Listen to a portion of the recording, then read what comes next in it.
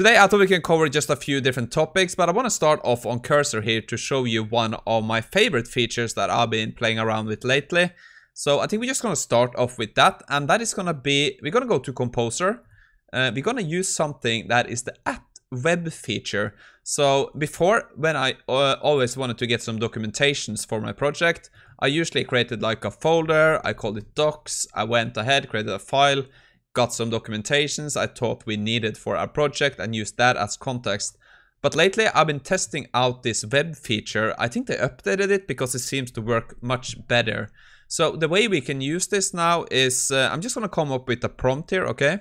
So I think we're going to try with, I need a Python code main.py. This will use the Gemini 2.0 Flash Thinking Model API. Take the user prompt as an argument, use .env to store the API key.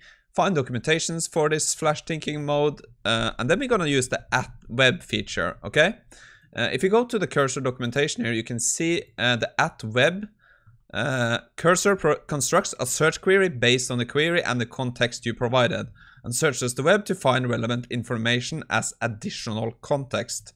Particularly useful for finding the most up-to-date information. So I have been trying to use this before. It didn't work so well, but I must have updated this. So if we are in the Composer now, we're not gonna select normal. We're not gonna select agent. We're just gonna do normal, and I'm gonna hit enter here.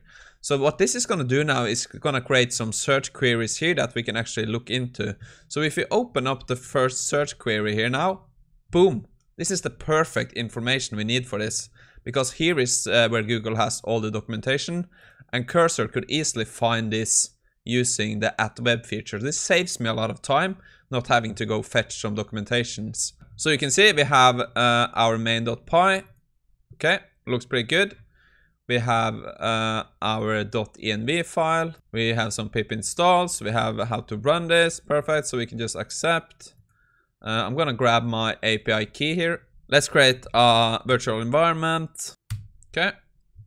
Okay, so that's up and running. Great. Now we're just gonna install this. And now we can just run Python main.py and our prompt. So I'm just gonna do, what is the square root of 16? Also make the response concise, but include the steps. The answer is we're looking for a number.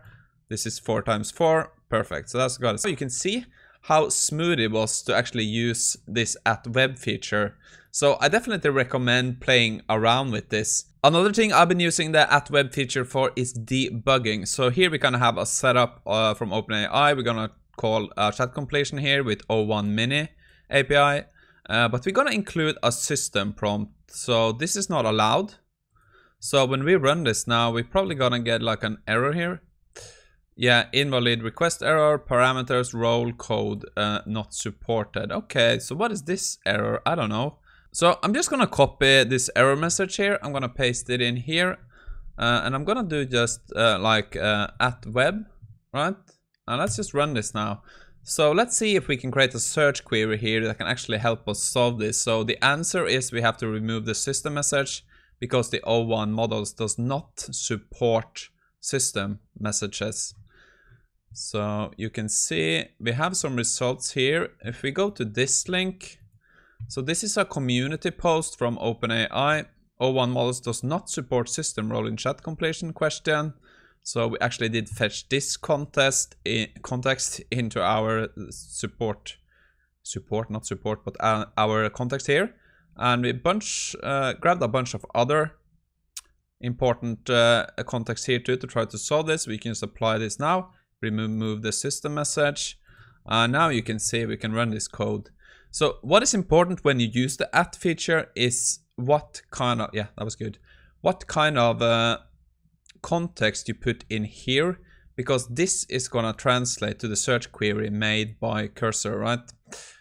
So just try to be mindful of what you put in here to actually get the best result. And if you scroll all the way down here, you can see something called source. So if we go back to this source, you can see we get back to the same community post that it kind of used to solve this.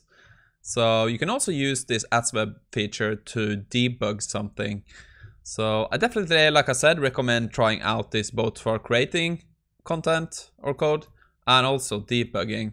I've been kind of impressed by it, like I said. So I guess that's 2 examples of how you can use this in your workflow. I don't know. I haven't seen a lot of people test this out, so I just wanted to cover it in this video. I also just wanted to talk a bit about what is going to be my plan for the upcoming year on this channel. So yeah, I'm just gonna keep following along in this space, and I can see almost these posts regularly lately. Like, I'm genuinely blown away about Cursor Composer and Agent. Why is it giving better results? So a bunch of people getting into this space. There's still people coming in that hasn't really played around with this. So this guy just installed Cursor yesterday. So a lot of new people coming into this space. So for 2025, I think we're just gonna keep basically doing what we've been doing. I'm gonna keep trying out these agents, see if they get better. I'm gonna focus on AI IDEs, just share the way I use them, practical use cases. I wanna do a bit more projects. If you don't know, I did this, I guess this was only for members, but I did this AI video project that was basically off YouTube. I didn't mention anything, and I made a good chunk of money just using Cursor and promoting this stuff. We might do that in another video.